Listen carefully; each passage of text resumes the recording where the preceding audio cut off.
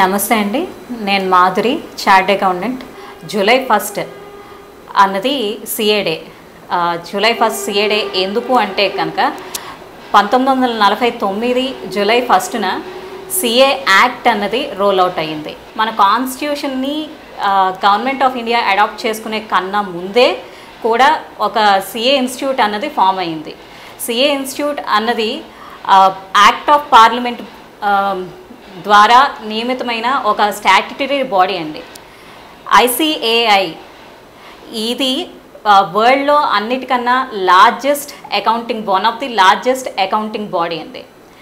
Institute of chart accountants ఇండియాకి world వైడ్లో chapters ఉన్నాయి. అబ్రాడ్లో దాదాపుగా 30 చాప్టర్స్ ఉన్నాయి.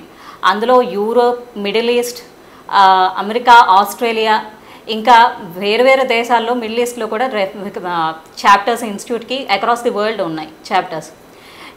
నేను చెప్పిన ప్రకారం ఇది వరల్డ్లో second largest accounting body. Institute of India కార్యకలాపాలు ఏంటి, ఎలా చేస్తుంది, ఏం చేస్తుంది అని చూస్తే కనుక institute of India is a partner in nation building. మన దేశం ఎదుగుదలలో ప్రతి అంచెలోనూ సిఎస్ కానీ, చార్ట్ అకౌంటెంట్స్ కానీ, ఇన్స్టిట్యూట్ యాజ్ అ హోల్ కానీ పార్టిసిపేట్ చేస్తూ ఉంటారు. They are partners in nation building. A act roll out అవ్వాలన్నా కూడా, అది ఫైనాన్షియల్స్ యాక్ట్ కానీ, ఇన్కమ్ ట్యాక్స్ యాక్ట్ కానీ, ఏ యాక్ట్ రోల్ అవుట్ అవ్వాలన్నా కూడా దానిలో డ్రాఫ్ట్స్ ఫ్రేమ్ చేయడంలో కానీ, దానికి గాను సజెషన్స్ ఇవ్వడంలో కానీ సిఏ ఇన్స్టిట్యూట్ కానీ, సిఏ మెంబర్స్ కానీ కీలక పాత్ర వహిస్తారండి. ప్రతి గవర్నమెంట్ బాడీకి CS directly or indirectly they will help. Various bodies like CBDT, department of direct taxes, board of direct taxes చూస్తే డైరెక్ట్ ట్యాక్స్, ఇన్కమ్ ట్యాక్స్ లాంటి ట్యాక్సెస్ వచ్చినప్పుడు దాని ఫ్రేమింగ్లో కానీ, ఇండైరెక్ట్ ట్యాక్స్ లాంటివి ఏమైనా వచ్చినప్పుడు దాని ఫ్రేమింగ్లో కానీ. ఐసిఏ అన్నది నేషనల్ బిల్డింగ్లో పార్ట్నర్. ఈ మాట నేనంటుంది కాదండి, మన ప్రెసిడెంట్ అబ్దుల్ కలాం గారు ఒకప్పుడు చెప్పిన మాట. ఎలా అంటే ప్రతి అంచెలోనూ గవర్నమెంట్ రిలీజ్ చేసే ఫండ్స్ని గైడ్ చేయడంలో కానీ, దాని యూటిలైజేషన్ గైడ్ చేయడంలో కానీ, ఒక లా వస్తే, ఒక యాక్ట్ వస్తే సిబిడిటీకి కానీ, సిబిఐసికి కానీ, సెబీకి కానీ, ఇన్సూరెన్స్ రెగ్యులేటరీ బాడీకి కానీ, ప్రతి డిపార్ట్మెంట్లోనూ, ప్రతి లా ఇంప్లిమెంటేషన్లోనూ చార్ట్ అకౌంటెంట్స్ రోల్ ఎంతో ఉందండి. చార్ట్ అకౌంటెంట్స్ అనేవాళ్ళు కేవలం లా ఇంప్లిమెంటేషన్లోని, లా ఫ్రేమింగ్లోనే కాదండి, ట్యాక్సెస్ కలెక్షన్లో కానీ, దాని ఇంప్లిమెంటేషన్ తర్వాత దాని మెయింటెనెన్స్లో కానీ ప్రతి స్టేజ్లోని చార్ట్ అకౌంటెంట్స్ పార్ట్ అయ్యి ఉంటారు. They are part of the implementation of all the loss. Regular tax పేయర్స్కి, డిపార్ట్మెంట్కి, గవర్నమెంట్కి మధ్యలో ఒక వారధిలాగా పనిచేస్తారు చార్ట్ అకౌంటెంట్. అండ్ ఇవాళ కోయిన్సిడెంటల్గా జిఎస్టీ డే కూడా అండి. And so we are as a token of it we are celebrating together also. And we request everyone to support us in nation building as SSEs and government officials also to help us and cooperate us along with us to develop the nation.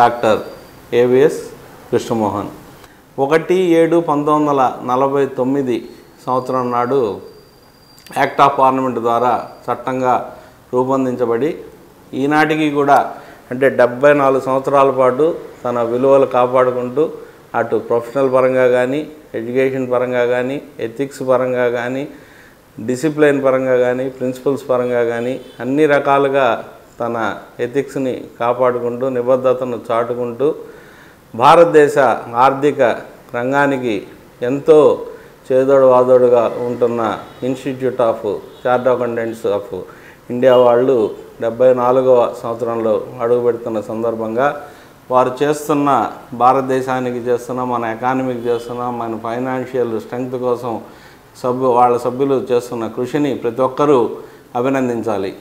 మొదటి రోజు నుంచి, day 1 నుంచి కూడా institute తన నిబద్ధతను కాపాడుకుంటూ ఎన్నో విలువలకు పట్టం కడుతూ వాళ్ళ మెంబర్స్ ఎవరైనా చిన్న తప్పు చేసినా సరే వాళ్ళ మీద డిసిప్లినరీ యాక్షన్ తీసుకుంటూ, ఎందువల్లంటే ఒక సామాన్య మానవుడు కంపెనీలో ఇన్వెస్ట్మెంట్ చేస్తున్నాడంటే ప్రతి సంవత్సరం ఆ సంస్థ యొక్క కార్యకలాపాలన్నింటినీ మదించి ఆడిటింగ్ చేసి, అది ఇంటర్నల్ ఆడిటింగ్ కానివ్వండి, ఎక్స్టర్నల్ ఆడిటింగ్ కానివ్వండి, అలాగే బ్యాంకులకి వీళ్ళు చేస్తున్న సేవలు కన్కరెంట్ ఆడిట్ కానివ్వండి, ఫైనాన్షియల్ ఆడిట్స్ కానివ్వండి, ఏదైనా సరే వాళ్ళు సీఏలు సంతకం పెట్టారంటే అదొక ల్యాండ్ మార్క్ అనమాట. అదొక నిబద్ధతతో కూడిన డాక్యుమెంట్ లాగా ప్రతి ఇన్వెస్టరు ఒక షేర్ కొంటున్నారంటే ఆ ఫైనాన్షియల్స్ అన్నీ చూసి ఎంత ప్రాఫిట్ డిక్లేర్ అయింది ఈ సంవత్సరం అని చెప్పి ఆ కంపెనీ యొక్క మొత్తం స్థితిగతులన్నీ ఈ సీఏ ఆడిట్ రిపోర్ట్ ద్వారా తెలుసుకొని, తద్వారా ప్రతి ఒక్క ఇన్వెస్టరు చేస్తున్న ఇన్వెస్ట్మెంట్ని వీళ్ళ స్వశక్తితో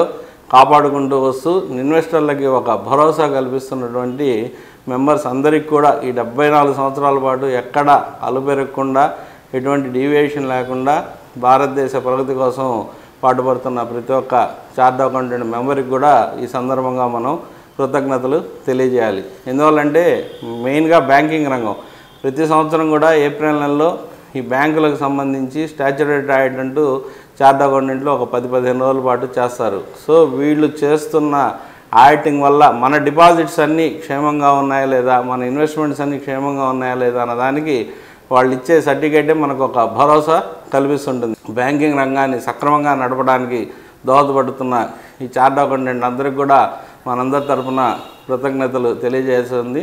అలాగే ఒక్క బ్యాంకులనే కాదు, కంపెనీస్ అనే కాదు, ఫైనాన్షియల్ ఇన్స్టిట్యూషన్స్ అనే కాదు, ఏదైనా సరే ఒక ఇన్కమ్ ట్యాక్స్ రిటర్న్ మదింపు చేసి ఒక వ్యక్తి రిటర్న్ కానివ్వండి, ఒక సంస్థ యొక్క రిటర్న్ కానివ్వండి సక్రమంగా గవర్నమెంట్కి చేరేదానికి, అలాగే ట్యాక్స్ మదింపు చేసి ఈ భారత ఆర్థిక రంగాన్ని పరిపుష్టం చేయడానికి కూడా ఇన్కమ్ ట్యాక్స్ ద్వారా వాళ్ళు చేస్తున్న ట్యాక్సులు కట్టిస్తున్న తీరు కూడా చాలా అమోఘము.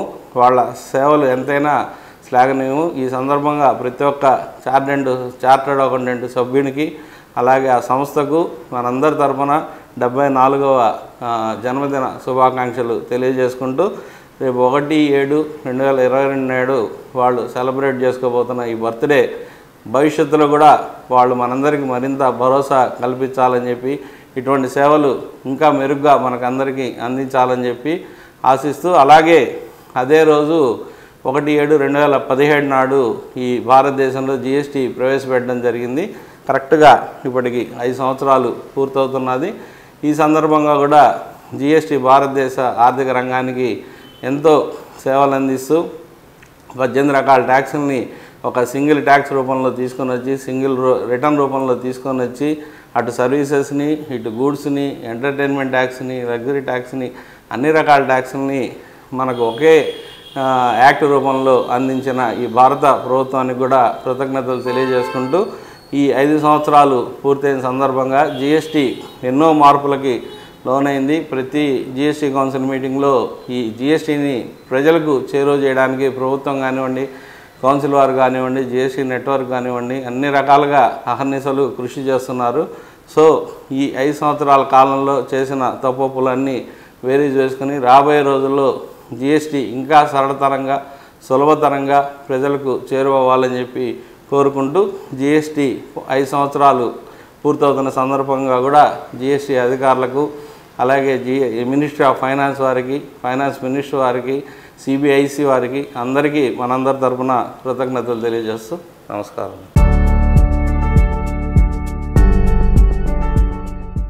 నా పేరు కిరణ్ కుమార్. సిఏ డే వచ్చేసి జూలై 1, 1949లో నుంచి స్టార్ట్ అయింది. అంటే సిఏ డే అనేది ఎందుకు వచ్చినది అంటే, ఆ రోజు అంటే 1949 జూలై 1లో సిఏ యాక్ట్ అనేది పాస్ అయింది. ఎక్కడ పాస్ అయిందంటే పార్లమెంట్లో. అంటే పార్లమెంట్ ద్వారా ఏర్పడిన స్పెషల్ స్టాట్యుటరీ బాడీ సిఏ అనేది. అందువల్ల it is like par with LIC కానీ, తర్వాత ఈ బ్యాంకింగ్ ఆర్గనైజేషన్స్లో గవర్నమెంట్ ఎట్లా షేర్ ఉంటుందో, CA is also controlled by the government. అంటే చాలామంది అనుకుంటుంటారు సిఏ అనేది ప్రైవేట్ ఇన్స్టిట్యూటు, కోచింగ్ ఇన్స్టిట్యూటు అని అట్లా అనుకుంటారు. కానీ సిఏ అట్లా కాదు. It is a part of government organisation. Government control కిందే జరుగుతుంది. దీంట్లో కానీ అంటే కోర్సులు మార్చాలన్నా, ఏదైనా చేయాలన్నా, అడ్జస్ట్మెంట్స్ కోర్సులో కానీ ఏదైనా చేయాల్సిన అయినా కూడా సిఏ పార్లమెంట్లోనే చేయాల్సి వస్తుంది. విడిగా అయితే చేయడానికి లేదు. అందువల్ల తర్వాత కొన్ని స్పెసిఫిక్ ఏంటంటే ట్యాక్స్ ఆడిట్లు కానీ ఇవన్నీ సర్టిఫై చేయడానికి ప్రభుత్వం అనేది ఈ సిఏ ఇన్స్టిట్యూట్కి స్పెషల్ పవర్ ఇచ్చింది. ఈ స్పెషల్ పవర్ రావాలి అంటే ఎవరైనా సిఏ పాస్ అవ్వాలి. పాస్ అయిన తర్వాత సిఏ ఇన్స్టిట్యూట్లో మెంబర్షిప్ తీసుకుంటే సిఏ అవుతారు.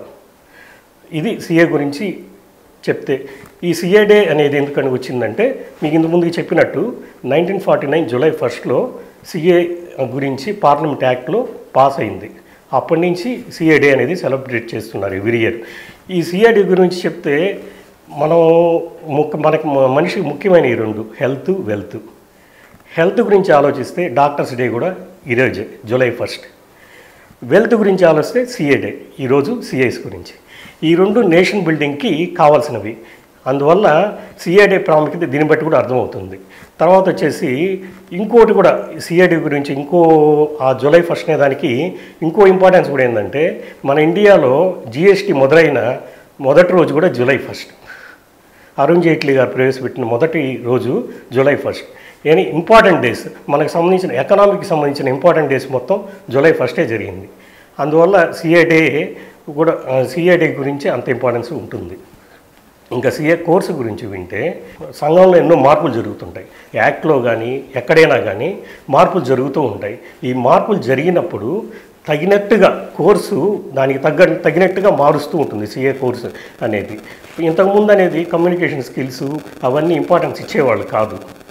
ఎప్పుడైతే ఈ కమ్యూనికేషన్ స్కిల్స్ మీద కానీ తర్వాత అడ్మినిస్ట్రేషన్ యాటిట్యూడ్లో కానీ సిఎస్కు ఇంపార్టెన్స్ కావాలనిపించిందో ఈ కోర్సులో అప్పటికప్పుడు మార్చేసి ఈ కోర్సు దానికి తగ్గట్టుగా చేశారు. అప్పటి నుంచి సిఏ స్టూడెంట్స్ కూడా వాళ్ళకి కావాల్సినంత కెపాసిటీ వస్తుంది. బయట సమాజంలో ఎక్కువ శాలరీ తెచ్చుకోవడానికి కానీ తర్వాత ఎక్కువ అంటే ఒక లైవ్లీహుడ్ నీట్గా సమాజంలో చేయడానికి తగ్గట్టుగా ఇది తోడ్పడే విధంగా కోర్సుని మాడిఫై చేశారు. సిఏ తర్వాత ఈ సిఏ డే రోజు మా పబ్లిక్లో కూడా చాలా సేవా కార్యక్రమాలు సిఏ ఇన్స్టిట్యూట్ తరఫున జరుగుతూ ఉంటాయి. దాంట్లో మన మోడీ గారు కానీ మన గవర్నమెంట్ అఫీషియల్స్ అందరూ పార్టిసిపేట్ చేస్తూ ఉంటారు. ఎందుకంటే సిఏ డే రోజే ఎందుకు చేస్తున్నామంటే ఆ సిఏ డే రోజు చాలా కార్యక్రమాలు చేయాలని, సోషల్ యాక్టివిటీ చేయాలని సిఏ ఇన్స్టిట్యూట్ కూడా ఒక రూల్ పెట్టుకొని ఉంది. అవన్నీ అంటే ఆల్ ఓవర్ ఇండియాలో ప్రతి బ్రాంచ్ తరపున నుంచి అవి జరుగుతుంటాయి. అలాంటివి అంటే అంటే స్కూల్స్ డెవలప్మెంట్ కానీ ఏమైనా వాళ్ళకి కావాల్సిన డొనేట్ చేయడం అవన్నీ చేస్తూ ఉంటారు సిఏ డే రోజు. తర్వాత ప్రజలకి ఎట్లా సిఏ అనేది ఉపయోగపడుతుందంటే ప్రజలు చెప్పే రూల్స్ అంటే ప్రజలకి అర్థమయ్యే విధంగా ఏ రూల్స్ ఉండవు. గవర్నమెంట్ పెట్టే రూల్స్ ఏ విధంగా అర్థం కావు. వాళ్ళు ఈ జనరల్ ఎట్లా ఉంటారంటే వాళ్ళు మామూలుగా రొటీన్ పద్ధతిలో వ్యాపారం చేసుకుంటుంటారు కానీ వాళ్ళకి అవగాహన ఉండదు. అంటే ఏ రూల్ పాటిస్తే మనం గవర్నమెంట్కి కరెక్ట్గా మనం ఆదాయాన్ని కనపరచడం, దాని మీద ట్యాక్స్ కట్టడం అవన్నీ తెలియదు. తర్వాత వచ్చేసి డిపార్ట్మెంట్కి కస్టమర్కి అంటే క్లయింట్కి ఏదైనా విషయం వస్తే వాళ్ళ ఇద్దరి మధ్యన అవగాహన కుదర్చడానికి కూడా సిఏ అనే అతను తోడ్పడతాడు. ఎట్లా అంటే గవర్నమెంట్ ఒక రూల్ అనుకుంటుంది కానీ ఇంప్లిమెంటేషన్ ఇంకో రకంగా ఉంటుంది. దాన్ని కరెక్ట్గా ఎక్స్ప్లెయిన్ చేసి వాళ్ళకి గవర్నమెంట్కి అర్థమయ్యే విధంగా చేసి ఇటు క్లయింట్ కూడా ఇబ్బంది పడకుండా గవర్నమెంట్కి రావాల్సిన రెవెన్యూ కూడా కరెక్ట్గా చూస్తూ ఈ సిఏ అనే అతను చేస్తాడు. ఇంకా జిఎస్టీ గురించి ఆలోచిస్తే జిఎస్టీలో కూడా ప్రతి నెలేం కాదు రోజుల్లో కూడా ప్రతిరోజు కొత్త రూల్ వస్తూ ఉంది. ఈ కొత్త అంటే రేట్లు కూడా చాలా మారిపోతూ ఉంటాయి. ప్రతిసారి అంటే 10 రోజులకు ఒకసారి వాళ్ళు మీటింగ్ పెట్టుకుంటారు. నార్మల్లీ 1 మంత్కి ఒకసారి మీటింగ్ పెట్టుకుంటున్నారు గవర్నమెంట్. పెట్టుకున్నప్పుడల్లా రేట్స్ మారుస్తున్నారు, రూల్స్ మారుస్తున్నారు. అవన్నీ ఈ ప్రజలకు తెలియజేయాలి అంటే సిఏల ద్వారానే అవుతుంది. ఎందుకంటే సిఏలే తెలియజేయగలరు పబ్లిక్కి. మీరు ఇంకా ఈ రోజు నుంచి మీరు ఇప్పుడు ఒక బిల్లు వేయాలి, ఇంతకుముందు 15% ఉంటుంది, ఇప్పుడు చూస్తే 18% ఉండొచ్చు. అలాంటి చెప్తే కరెక్ట్గా వేయగలుగుతారు. లేకపోతే 15% వేసారనుకోండి, రేపు మిగతా ఆ డిఫరెన్స్ ట్యాక్స్ అతను ఎవరైతే బిల్లు వేసారో అతను కట్టుకోవాల్సి వస్తుంది. ఇలాంటివన్నీ వెంటనే చెప్పి మార్పులు చేసి ప్రజలకు తెలియజేయాల్సింది సిఏల మీద బాధ్యత ఉంటుంది. ఈ జిఎస్టీ కూడా అందువల్ల జిఎస్టీ కానీ ఇన్కమ్ ట్యాక్స్ కానీ ఏవైనా సరే కరెక్ట్గా ప్రజలకు అవగాహన విధంగా తెలియపరిచేది సిఏ.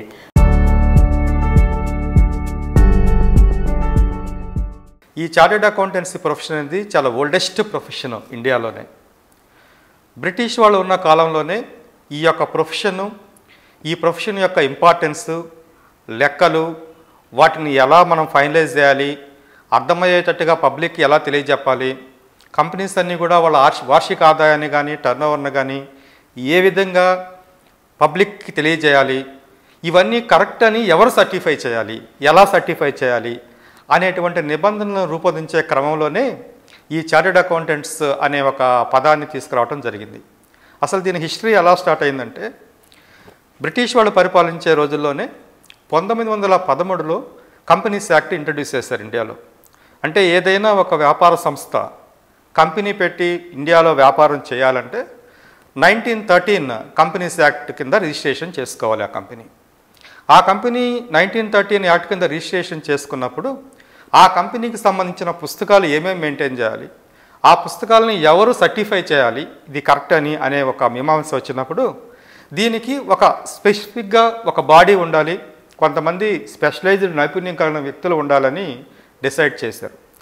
అప్పుడు 1918లో అప్పుడు ఒక అకౌంటెంట్స్ అనేవాళ్ళు కొంతమంది ఉంటే బాగుంటుందని చెప్పేసి ఒక డిప్లొమా ఇన్ అకౌంటెన్సీ అనేది 1918లో స్టార్ట్ అయింది. అక్కడ మన ప్రొఫెషన్కి బీజం పడింది.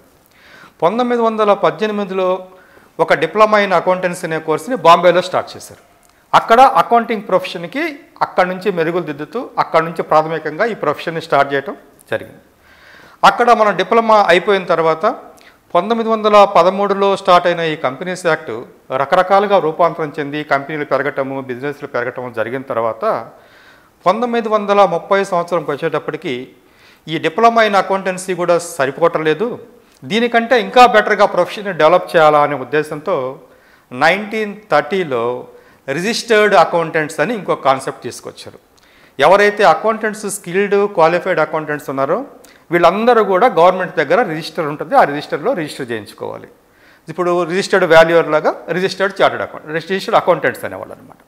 సో 1930లో రిజిస్టర్డ్ అకౌంటెంట్స్ యాక్ట్ వచ్చిన తర్వాత క్వాలిఫైడ్ పర్సన్స్, డిప్లొమా చేసిన వాళ్ళు, రిక్విజిట్ క్వాలిఫికేషన్ వాళ్ళు కూడా దాంట్లో మనకు రిజిస్ట్రేషన్ చేసుకోవడం జరిగింది. ఆ తర్వాత కాలక్రమేణా మళ్ళీ యొక్క రిక్వైర్మెంట్స్ పెరగటము, డిస్క్లోజర్ రిక్వైర్మెంట్స్ పెరగటము, కంపెనీస్ పెరగటము, బిజినెస్లు అనేవి పెరిగిన తర్వాత దీన్ని ఇంకో పెద్ద ప్రొఫెషనల్ బాడీ కింద మనం చేయాలి అనే ఉద్దేశంతో 1949లో చార్టెడ్ అకౌంటెంట్స్ యాక్ట్ తీసుకురావడం జరిగింది.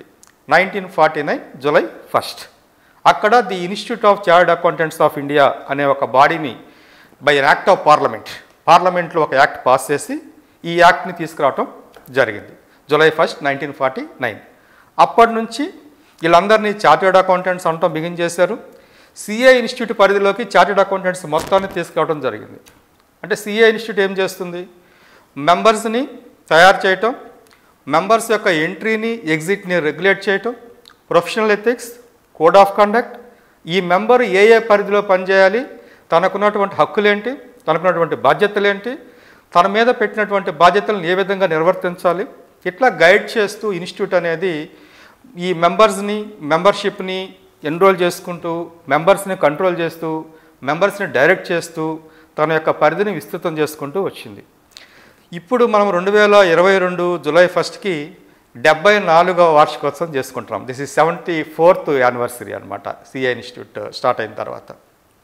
మా సిఏ ఇన్స్టిట్యూట్ యొక్క ఎంబలం వచ్చేసి గరుడ, సుప్తేషు జాగృతి అంటారు. అంటే అరబిందో రాసిన ఉపనిషత్తులోంచి తీసుకున్న పదం అది. సుప్తేషు జాగృతి అంటే you should awake when everybody is sleeping, అందరూ నిద్రపోతున్నప్పుడు మీరు మేలుకొని ఉండాలి అని మా ప్రొఫెషన్కి మా ఇన్స్టిట్యూట్ నిర్దేశించినటువంటి ఒక ఉపదేశం అనుకోవాలి. అది ఉపనిషత్తులో ఉన్నటువంటి ఉపదేశాన్ని మాకు చెప్పారు, శ్రీ అరబిందో చెప్పింది అనమాట. అంటే ఎవరికీ తెలియని విషయాలు కూడా మీరు బయటికి లాగాలి. అంటే ఎక్కడైనా తప్పు జరిగితే ఆ తప్పు అందరూ దాన్ని గమనించకపోతే, but being a chartered accountant మీరు దాన్ని బయటికి తీయాలి, because you are specialized in that అనమాట. అది దాని యొక్క మోటో. అందుకే గరుడు పక్షిని మాకు పెట్టారు. గరుడు పక్షి ఏముంటుంది, ఆకాశంలో ఎంత ఎత్తున భూమి మీద ఏముంటుందో దాని టార్గెట్ టక్కన పట్టుకొని పైకి వెళ్ళిపోతుంది. సో దాని యొక్క సునిశిత దృష్టి అది అక్కడ. నిశితమైన దృష్టి, సునిశితమైన దృష్టి, టార్గెట్ ఏంటి, దాన్ని ఎలా మనం బయటకు తీసుకొచ్చాము. సో చార్టెడ్ అకౌంటెంట్ కూడా ఎక్కడైనా తప్పులు దొరికితే ఆ తప్పుల్ని ఎలా పట్టుకోవాలి, దాన్ని ఎలా రెక్టిఫై చేయాలి, ఉన్న ఇన్ఫర్మేషన్ని 10 మందికి ఉపయోగపడేటట్టుగా ఎలా చెప్పాలి అనేటువంటి ఒక స్పెషలైజ్డ్ ట్రైన్డ్ ప్రొఫెషన్. ఇది ఒక స్పెషలైజేషన్ ప్రొఫెషన్ అనమాట. చార్టెడ్ అకౌంటెంట్స్ పాత్ర ప్రముఖమైనది అని చెప్పుకోవడానికి మేము చాలా గర్వపడతాం. ఎందుకంటే ప్రతి క్లయింట్ ఎవరైతే ఉంటారో, అసెస్సీలు ఎవరైతే ఉంటారో, జిఎస్టీ పే చేసేవాళ్ళు కానీ, ఇన్కమ్ ట్యాక్స్ పే చేసేవాళ్ళు కానీ, వీళ్ళందరూ కూడా చార్టెడ్ అకౌంట్ ద్వారా రూట్ అవుతారు. ఎందుకంటే ప్రొఫెషనల్ ఎక్స్పర్ట్ అడ్వైస్ అక్కడి నుంచే వస్తుంది కాబట్టి. సో ప్రతిదీ కూడా గవర్నమెంట్కి పోయే ట్యాక్స్ ఏదైతే ఉందో జిఎస్టీ రూపంలో కానీ, ఇన్కమ్ ట్యాక్స్ రూపంలో కానీ మా ద్వారానే పోతుంది, మాకు తెలిసే పోతుంది, మా క్లయింట్స్ ద్వారా పోతుందని చెప్పుకోవడానికి మేము చాలా గర్వపడతాం.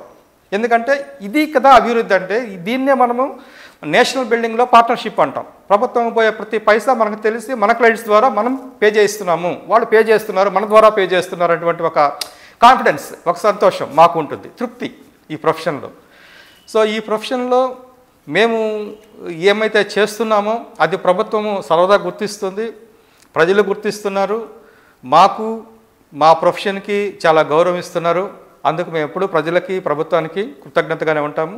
ఇదే విధంగా మా సేవలను ఎప్పటికీ కూడా కంటిన్యూ చేస్తాం.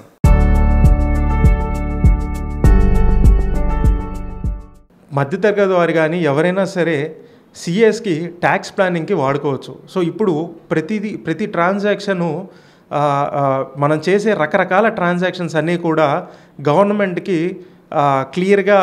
క్లియర్ కట్గా ఒక స్ట్రక్చర్ ఫామ్లో వచ్చేసింది. సో ఇప్పుడు మధ్యతరగతి వారు కానీ ఎవరైనా సరే కూర్చొని సో ఫైనాన్స్ని ఎలా ప్లాన్ చేసుకోవాలి, so planning is very important nowadays. So ఈ విధంగా మనకు అట్లా ప్లాన్ చేసుకున్నందువల్ల మనకు ట్యాక్సేషన్ అనేది తగ్గుతూ వస్తుంది. సో ఈ ట్యాక్స్ ప్లానింగ్కి ఫైనాన్స్తో రిలేట్ అయిన ప్రతి ఒక్కరూ ఇంపార్టెంటే. ఈరోజు సిఏ డే సందర్భంగా సిఏ ఇంపార్టెన్స్తో పాటు సిఏల్ని మీరు మీ సిఏ సర్వీసెస్ని మీరు జాగ్రత్తగా వినియోగించుకొని మీరు మన దేశ ఆర్థిక అభివృద్ధికి తోడ్పాటు పడతారని ఆశిస్తూ మీ చిన్ని శ్రావణ్ కుమార్.